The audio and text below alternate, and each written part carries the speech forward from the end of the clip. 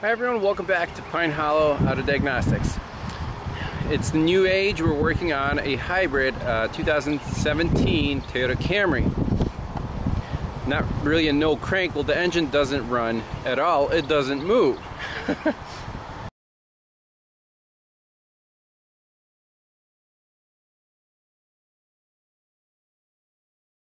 So, first did a health report. It had not auto ID the car. I'm like, well, that's strange. So I put it in manually, and it said the ECM was offline. It was gray on the Think Tool Pros. Can't talk to the ECM. Engine cooling fans are running. So it's an auction car, and first thing you want to do is check powers and grounds to the engine computer. So for that, we need a wiring diagram.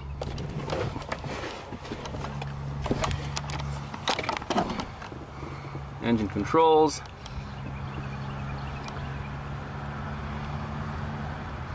and right up here we have our main fuses and battery fuse. That's the easiest one to check. EFI 1 fuse 7.5 amp right there, gray wire, and then EFI main 1 fuse 30 amp. That should be hot at all times. All these are hot at all times. So, quick look at the fuse box. Well,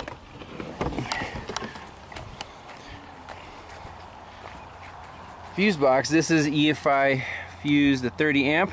It was missing. I put it in. Now we have communication with the engine computer. That was the easy part.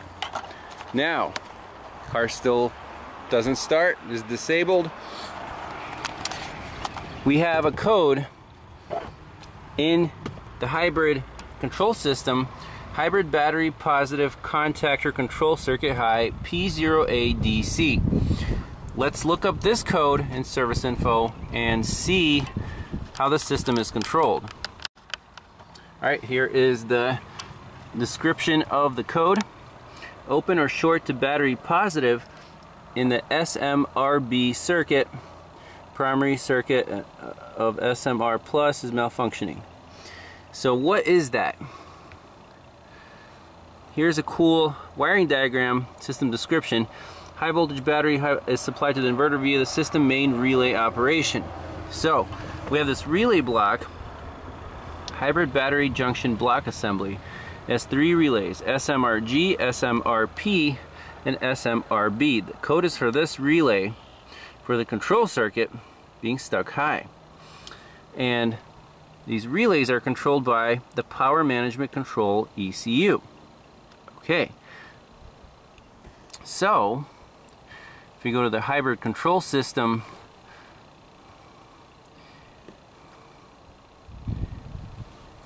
wiring diagram, here's our hybrid battery junction block assembly, right side of hybrid supply battery assembly.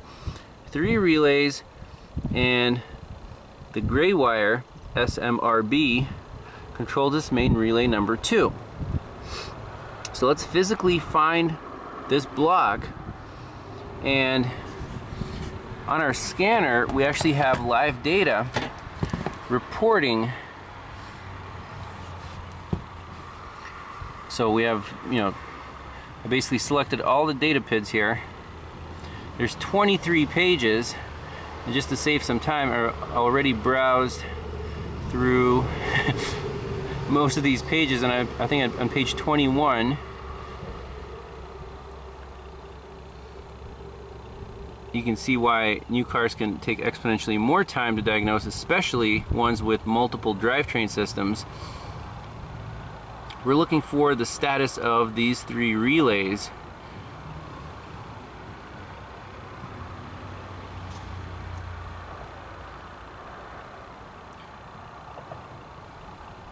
Here we go. SMRB control status. And then the actual status. Control, actual, control, actual. So you can see these two, the SMRG and SMRP, agree they're all off. SMRB is stuck on, even though the control status says off. That's a problem. So now we have live data here. Let's find this block, and the wiring diagram shows on connector, let's see here, these 3 control wires, pins 2, 3, and 4 on connector I3, that's at the power management control ECU behind the glove box. We're going right for this hybrid battery junction block assembly, and on connector 09, pins 3, 4, and 1, we'll have these control wires, and then pin 2 is a ground. Okay, so back to the wiring diagram. Pin 1 controls the relay that we're after. Pin 2 is a ground, it's a black wire. Pin 3 is a pink wire. Pin 4 is a blue wire. Let's find this. Alright, so here is the hybrid battery. On the side, there's a little cover. It was only held down by 1 screw out of 3.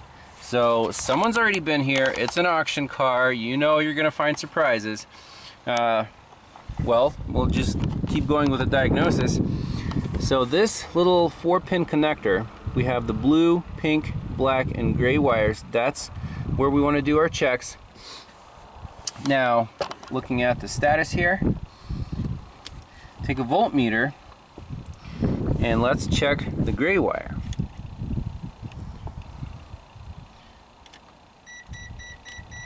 Oh, we're at 10.1 volts. So that agrees.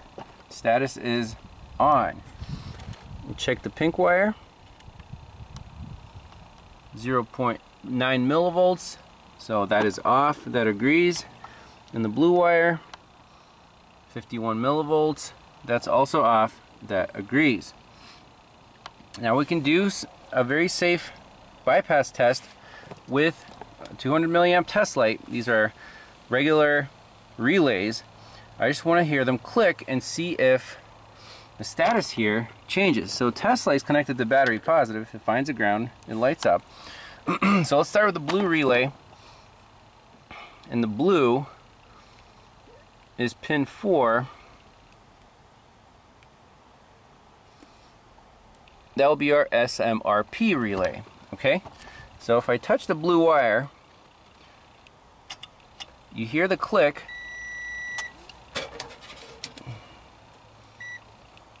Let's see what happens to our status. SMRP's down there. Touching the test light, it says on, and then off. Okay, so that right there checks the wiring integrity all the way to the power management ECU. It checks that the relay here is clicking at least. Mechanically, it's doing something, and the scan data is accurate. Amazing. So with one quick check, it's safe. With a test light, we're just controlling the control pin for that relay. It works. Okay, let's check SMRG. So that would be the next wire, the pink wire right here. So test light from battery positive. Again, touch it to the pin. You hear the relay click. And indeed, SMRG status turned on. So that works. Now, what about the one that the code is being set for? This one is on right now, and it's supposed to be off. So we can connect our test light to battery ground that wire, and see if the relay turns off, if that wire is shorted to battery positive, or what is going on with that wire. Actually, before you do that, let's just unplug it and see if the voltage is coming from the relay side, if something is shorted in this box, or from the power management ECU. So just unplug this. We're still at 10 volts, and we're still showing on the SMRB status pin. Okay, now let me reconnect my test light to battery ground, and we'll pull that wire down and see what happens. Alright, so test light's connected to battery ground now. If I touch that, so we pulled that down to 0 volts, and SMRB status is now off. And now it's on. So what did that prove? Again, wiring integrity to the power management ECU is good, and for some reason,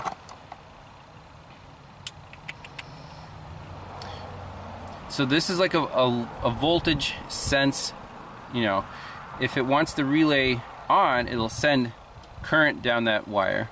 However, by default, when the connector is unplugged, you can see all the status is on, and on. However, it doesn't send any current. It's just an integrity check for the whole circuit. So when we plug it in, you see that turned off, that turned off. The relays did not click, but the current is going, very small, sense current is going to through the control side of the relay to ground. But SMRB stays on. What does that mean? That means something from here to here is open circuit.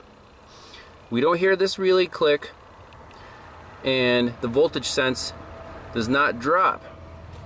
So when everything's plugged in, we can also pull it down to ground. SMRB status goes off, release my test light, goes on. Relay does not click. Okay, so what's the problem? Is there a problem with the pin fitment or with the internal relay inside this block? The pins all look good. However, take a look inside of this connector. I see 3 out of 4 pins. You see that the gray wire pin, SMRB, is not there. It's missing. That is so bizarre, but that's what's causing our code. What happened to that pin? So the problem is right here. This connector is missing one male pin, and that's causing our code and causing the vehicle not to start. If we go back to the description of the code,